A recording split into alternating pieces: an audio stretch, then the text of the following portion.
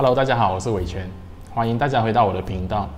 那在我日常的咨询里面呢，那除了事业的事情以外啊，我也是时常有帮我的客户去解决他们在感情上的一些问题。那在经过了众多的这些感情咨询过后啊，我发现其实问题呢，通常都源自于他们大部分时候呢都不太了解自己的另外一半是一个怎样的人，还有要如何跟他更有效的进行一个沟通。这一期视频我就想跟大家分享如何要更有效的跟你的另外一半或者你的伴侣进行一个沟通。那这一期视频我需要大家做一点小功课啦。那在我们进入正题之前你们需要先把你自己本身还有你的另外一半，就是你的伴侣的八字都打印出来。然后大家如果需要有任何的资源的话，这些都是免费的，我会放在我的视频的介绍栏里面 description box， 你们可以找到这个资讯，要如何去把自己的命盘导出来。然后第二个准备功夫呢，就是你要懂自己的日主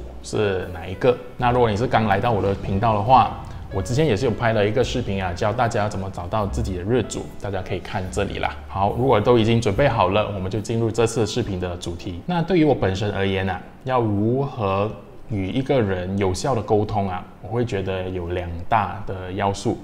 那第一个你就需要懂他是一个怎样的一个人。第二点呢，就是你要跟这一个人进行一些什么活动，或者进行一些怎样的沟通的方法。所以这期视频呢也会分成这2大部分会来进行。那首先第一个部分，他是一个怎样的人。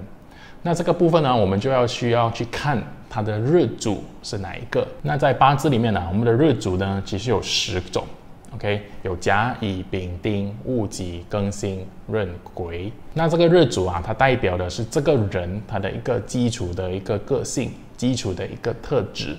所以我们通过了解这个日主我们就会比较容易掌控或掌握这个人总体的一个个性，他的一些做事的方式，他的一些性格。我是用一个比较简单的方法，让大家可以很快速的理解这10种它是一个怎样的一个特质。我们把它分成2组。第一组呢叫阳性的，我们有甲、有丙、有戊、庚还有壬。那第二组呢是比较阴性的，乙、丁、己、辛、癸。这个第一组他们的一个个性都是会比较刚硬一点，他们会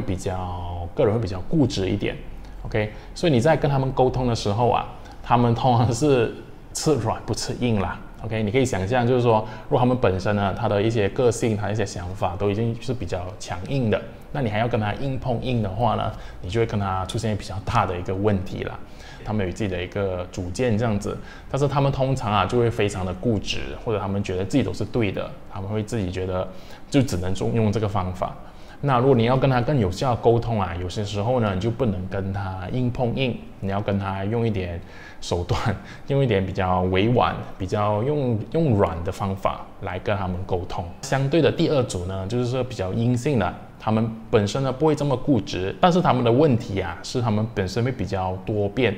OK， 他们会时常会有一些变化，会比较你难以捉摸他们到底在想什么。他们会比较漂浮不定。那所以如果你的另外一半是这个第二组的话，就是比较阴性的，我会建议呢，就是说你要反而是采取那个比较硬的那一派。OK， 所以你要做那个比较坚决一点的，比较肯定一点的。你在做决定的时候你不要在那边犹豫不定。OK， 因为可能这些阴性的他希望你展现出比较强硬的一派，那他对他们来说会比较习惯一点，他们会比较舒服一点。好，这是一个简单的一个分析这个日主的一个方法。那第二个方法呢，就是我们也把这个日主分成5种类型。OK， 这5种呢就是5行啦，木、火、土、金、水。那你们就按照你们的另外一半，甚至其实你自己的那个日主我们就可以看到，就是说它是属于哪一组的。木的话，我们有甲跟乙；火呢，我们有丙跟丁；土呢有戊跟己；金呢有庚跟辛；水呢有壬跟癸。那这5个组别他们不同的5个特性我就会在这里一一列出来给大家看了。木的话，它非常讲究根基 ，OK， 它需要跟你有一个基础，它需要慢慢的建立起来。跟你打好一个关系，它需要跟你有一个 foundation OK， 它需要跟你建立起某一种的基础，它是从慢慢的一小步一小步慢慢的建立起来的一个关系啦。OK， 所以木的人呢，他会特别的注重在于这个所谓的根基。那火呢，就是它是非常的感觉型的啦，它就会看你的当天的这个情绪，你的这个感觉是怎样。那如果他感觉好，他就会很容易跟你讲话啦。那如果他当天的心情不好，他跟你感觉很不好的话，他就很难的跟你进行一个沟通。OK， 那所以呢，火的人呢，你可以说容易，也可以说很难。OK， 因为你有时候你要看着他的心情去跑啦。那第三个呢，就是土。土呢，它是非常讲究一个所谓的可靠性或者一种信任，所以土的人啊，你绝对不要跟他们讲骗话啦 ，OK？ 因为如果你讲骗话被他们发现了，他们的那个信任感啊是很难再重新建立起来的。所以如果你另外一半是一个戊土或者己土的话，我会建议啊，真的就是你们就完全是以非常诚实、非常坦白的一个方式啊，去进行这个沟通 ，OK？ 因为如果你真的讲了骗话被他发现了，然后你背叛他了，他可能会就因此就很难原谅你，然后他就跟你切断一个关系这样子啦。那第10组呢，就是金。金呢，它是需要一个非常肯定性的一个沟通方式，就是说它需要很明确，或者它要很肯定的让他知道你的需求是什么。OK， 你的今天的想法是什么？你的感受是什么 ？OK， 他们比较不是那种模糊不定的人，他们需要你给他一个很明确的一个指示，或者明确的一个答案来进行一个沟通。所以你在跟金的人讲话的时候你也不需要去拐弯抹角，或者去含糊其辞这样子啦。OK， 你就直接把你的东西讲给对方听。那当然要注意的是，可能辛金因为他们不像庚金比较能够承受这种压力或者一些批评啦。所以如果庚金的话，我会建议说，你可以跟他坦白，但是你有时也要照顾一下他的面子啦。那第5组呢，我们就来到水。水的日主这番讲究的是一个非常自由的一个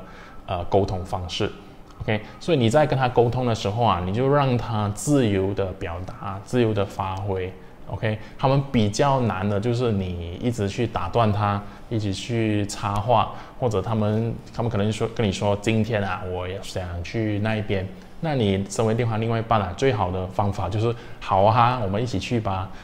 你就跟着他的一个节奏，他的一个我们所谓的 flow。OK， 你just follow the flow， 它是水来的嘛。OK， 他们会很喜欢这样子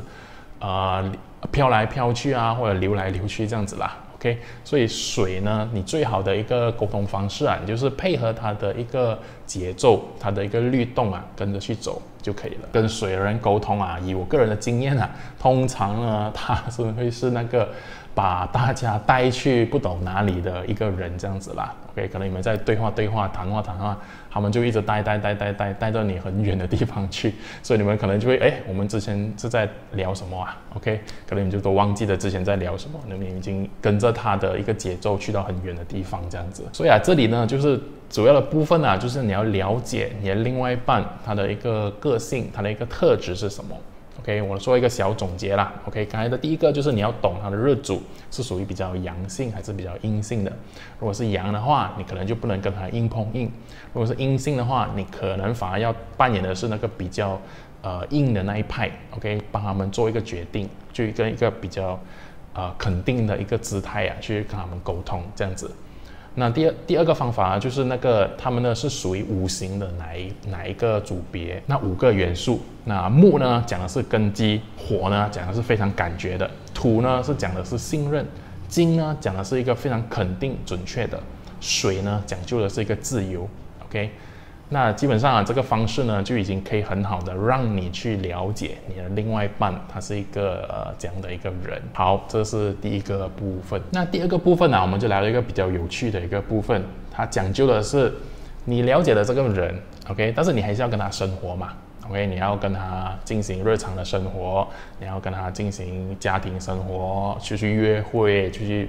进行你们情侣之间的一些事情啦。OK， 那我们要懂这个人，我们想要跟他做怎么类型或者什么性质的一些事情呢 OK， 那这个部分呢，我们就需要你要去看你的另外一半他的八字。我们之前找的是日主嘛 ，OK， 日主的下面你要看它下面那一个格子 ，OK， 然后你要看这里的一个中间的那个部分，我们所谓的主气啦 ，OK， 我会举一些例子在这里给你们看 ，OK， 你们就要找那一个部分是什么 ，OK。我们这个是在八字里面，我们叫食神 ，OK， 有10个神 ，OK， 当然跟宗教没有关系啦 ，OK， 我们只是一个名称。那这个食神啊，每个代表的东西都不一样，我会把它分成3个组别。那第一个组别呢，我会称为冒险组 ，OK， 冒险组。它这个组别有什么呢？它有的是偏财、偏印、七杀、劫财、伤官，还有食神。那如果你的另外一半啊是这7个里面的其中一个的话，那其实他本身就已经是一个比较喜欢新鲜感 ，OK， 他们会比较喜欢一些所谓的 surprise 这样子惊喜。他们在生活上啊，他们比较不能接受一成不变的一些作息 ，OK， 他们可能会时不时呢就说，我们今天去尝试这个新的餐馆好不好啊？或者会跟你说，我们今天去看这部电影好不好啊？他们会比较就是说，我们所谓的比较冒险精神一点，他们比较 adventurous， 他们喜欢尝试新的东西，他们喜欢有变化，有